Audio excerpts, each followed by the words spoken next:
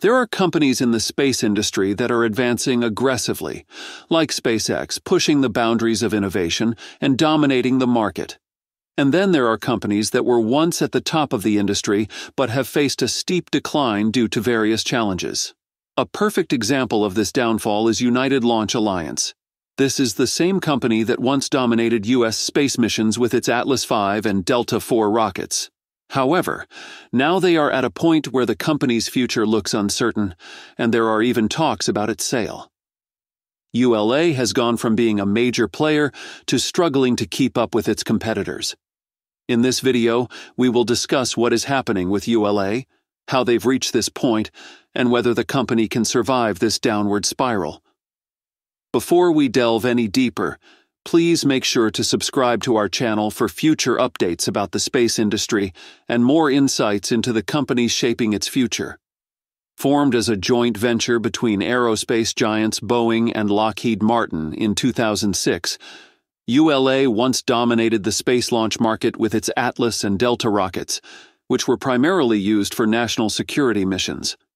However, the increasing dominance of SpaceX's reusable rockets has severely disrupted ULA's business model, which relies on more expensive, expendable rockets.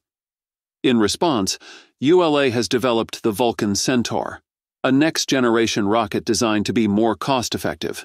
However, it remains fully expendable for now, and even with the future possibility of reusing engines, it has been difficult for Vulcan to match SpaceX's aggressive pricing and innovation. Financially, ULA is facing serious challenges. The company is reportedly up for sale, with potential buyers like Blue Origin circling. ULA's current valuation is estimated between $2 billion and $4 billion, a far cry from the massive valuations enjoyed by competitors like SpaceX, which is valued at over $180 billion. This sale reflects ULA's struggle to remain competitive in an industry increasingly dominated by reusable technology. The company's reliance on external suppliers, along with slower innovation cycles, has put it at a disadvantage compared to SpaceX's vertically integrated, in-house manufacturing and rapid development approach. Despite ULA's efforts to stay competitive, particularly through its Vulcan rocket, it continues to face significant challenges, not just from SpaceX, but also from rising competitors like Rocket Lab. Vulcan's latest launch on October 4, 2024, while reaching orbit, was marred by a solid rocket booster anomaly. Material was seen coming off one of the boosters just 35 seconds into the flight, causing timing delays during the ascent. Although ULA downplayed the issue, this anomaly could delay the Space Force certification Vulcan desperately needs for upcoming national security missions. As ULA prepares for another launch, hopes for a smooth mission are tempered by the rocket's performance issues in recent tests. With Vulcan underperforming and increasing talks of financial struggles and a potential sale, the company's future looks uncertain, especially against a backdrop of fast-moving innovation by competitors like SpaceX. If Vulcan cannot succeed in upcoming missions, ULA's ability to maintain relevance in the face of growing competition will be seriously called into question. In contrast, SpaceX continues to soar. Their success can largely be attributed to the Falcon 9, which has become the most reliable rocket in the space industry. With a 99% success rate and an unmatched reusability strategy, Falcon 9 has transformed the economics of space launches. By recovering and reusing boosters, SpaceX has drastically lowered its launch costs. In fact, some estimates put the marginal cost of a Falcon 9 launch as low as $15 million, a significant reduction compared to traditional expendable rockets. Throughout the years, SpaceX's launch cadence has only increased. In 2022, SpaceX completed 61 launches, a record at the time. By 2023, that number had jumped to 96 launches, accounting for 43% of all global space launches for the year. Now, in 2024, SpaceX is on track to complete an even more impressive 135 launches, with 70 missions already completed by mid-year. These numbers far exceed the combined output of most national space programs, positioning SpaceX as the global leader in both launch volume and reliability.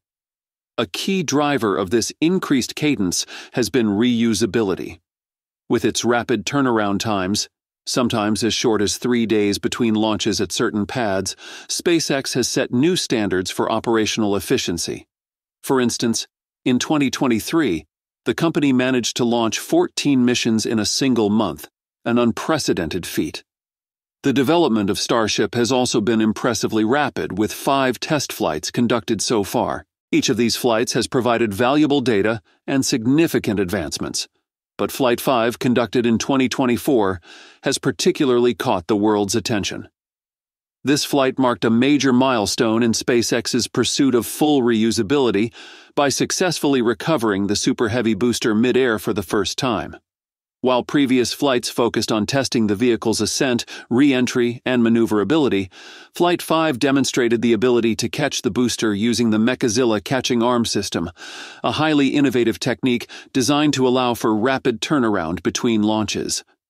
During Flight 5, the Super Heavy booster powered the Starship into space before it detached and began its controlled descent.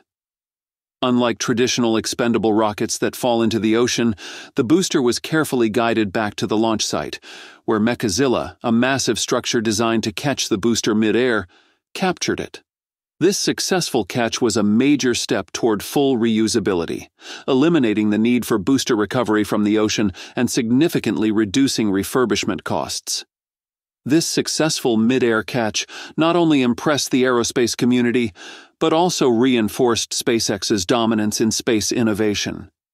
Recovering rockets mid-air is a feat that very few organizations have even attempted, and with Flight 5, SpaceX demonstrated that it has the technology and engineering to make this a regular feature of its operations. Looking ahead, SpaceX is already preparing for Flight 6, which promises to push the boundaries even further. Unlike Flight 5, where only the booster was caught mid-air, Flight 6 aims to catch both the booster and the Starship upper stage.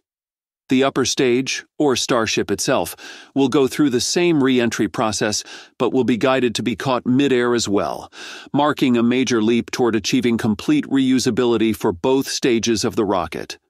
If successful, this would be an industry first, as no other company or organization has ever demonstrated full recovery of both rocket stages in a single mission. In addition to working on the catching mechanisms, SpaceX is also focusing on other critical upgrades for Flight 6, including improvements to the heat shield and the flap systems, which play a crucial role during re-entry. After Flight 5's success, SpaceX has identified key areas for enhancement, including addressing the flap joint burns observed during re-entry. These upgrades are designed to ensure that the upper stage can withstand the intense heat and forces during re-entry, which are essential for making the catching process safe and repeatable. Once Starship reaches full operational capability, it will drastically reduce the cost of space access, enabling a wider range of missions. This could include everything from large-scale satellite deployments and crew missions to the International Space Station to deep space exploration missions that target the Moon, Mars, and beyond. In comparison to traditional rockets like ULA's Vulcan, which remains expendable and cost-inefficient, SpaceX's reusability model gives it a commanding lead. Don't forget to check the link in the description to grab your own highly realistic Starship model. Thanks for watching, and we hope to see you in the next video.